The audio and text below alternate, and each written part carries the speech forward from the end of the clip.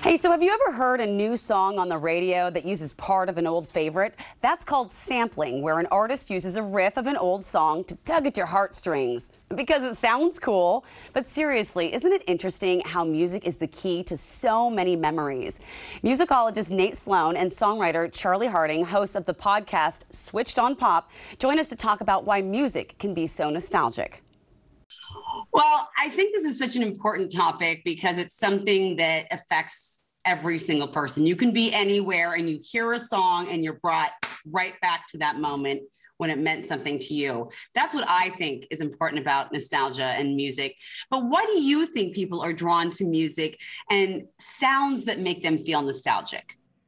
I think it's part of the formula of pop music that there's always something that's familiar to people, something that you can lock into and think, oh, I know this, I recognize this. But then there's always that's combined with a dash of something new and kind of radical. And so that combination of the old and the new, that's what makes pop music tick.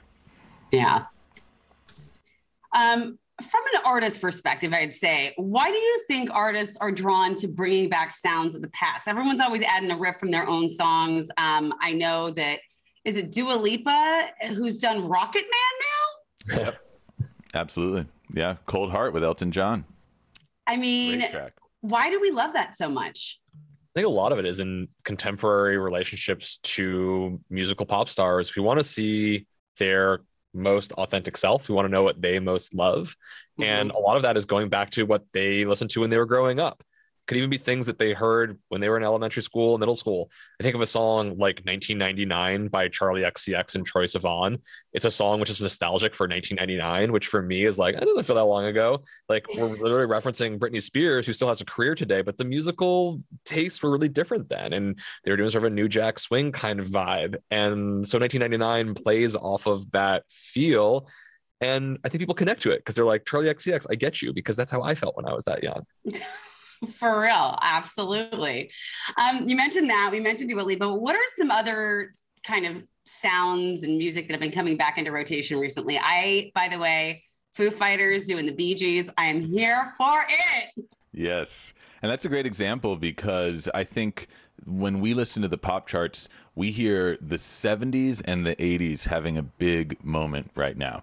If you listen to one of the biggest hits of the last few years, The Weeknd's Blinding Lights, you hear all sorts of references to 80s music. You hear synthesizers, you hear programmed drum beats.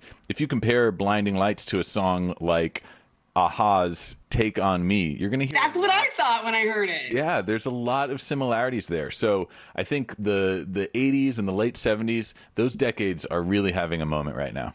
Yeah. And I'm glad because it does really get you going. And for me, I feel like it kind of merges all the generations together. And I like that. Yeah, absolutely. I mean, I feel like a record like Silk Sonic's An Evening with Silk Sonic, which is Anderson .Paak and Bruno Mars, is exactly that.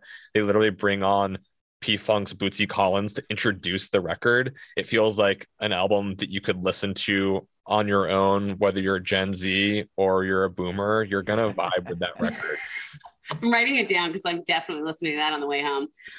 So on that note, it's not uncommon for artists to sample old songs and give their own take on it. Can you talk about the difference between those two methods and how artists do it well, and any kind of favorite examples you might have? Sure. Yeah. Maybe I can break down sampling and then Charlie can talk about interpolation. Yeah. Sampling is when an artist uses the recording of an earlier artist in their track. So you're literally sampling the sounds of an earlier recording and putting it into your music. So a good example might be one of our favorite songs from last year, Twerkulator by City Girls. This fantastic hip hop track uses a sample from Africa Bambaata's Planet Rock, a hip-hop classic, and that's the drum beat of the song, is this sample, and you can hear the original in the background. So that's a little different from interpolation, which Charlie can break down. Okay. Interpolation is when you borrow a part of the idea. You aren't using the actual original recording, but you might be playing some sort of twist on the original. Two really fun examples that happened this year would be like Drake's Way Too Sexy, which takes Right Said Fred's I'm Too Sexy and puts a whole new spin on it. One that is a little bit more clandestine, if you will, is Kiss Me More by SZA and Doja Cat. Doja Cat. Thank you, Nate.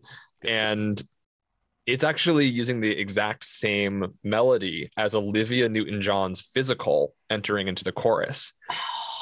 And so part of that like little moment is reminding us of this thing, maybe subconsciously, in a way that gets us vibing with the track. So that's an interpolation. Yeah, that's just fascinating to me. All right, so from the fascination to the fun, what are your favorite? Because I've already written down a bunch right here, but I want to know some of your favorite songs, artists, albums right now that you turn to when you're feeling nostalgic. I mean, I think I can speak for both Charlie and myself. We have been listening to the Beatles' final album, Let It Be, because we've been watching the documentary about the making of that that's just been released. And I think it's released kind of a flood of memories and emotions because we both grew up listening to the Beatles. What about you, Charlie? Is the Beatles? I mean, it's definitely the Beatles for sure. There's been a lot of that in my household recently. It's also because it's the holiday season. I think there's no season more nostalgic than the holidays. And so obviously spending a lot of stuff. My family is very into the Charlie Brown Christmas album, which is just literally every year at the beginning of the holiday seasons. And I say to Nate, it's almost like a Pavlovian response. It's like I hear Vince Guaraldi trio and it's like, it's holiday time.